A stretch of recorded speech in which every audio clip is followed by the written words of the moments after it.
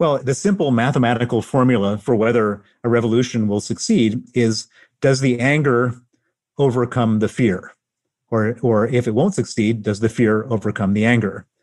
So this, I mean, I've highly oversimplified it.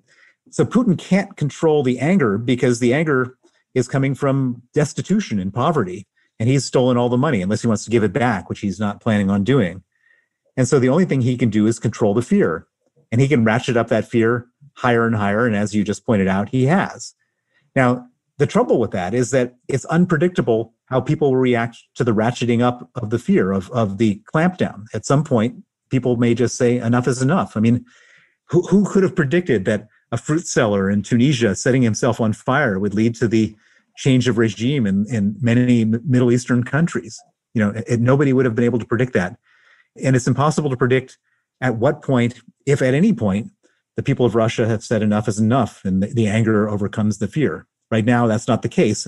And as you pointed out, the one thing that Putin can control is how much more fear he can create. He can make life really terrifying for his people, and those are the tools that he has to work with.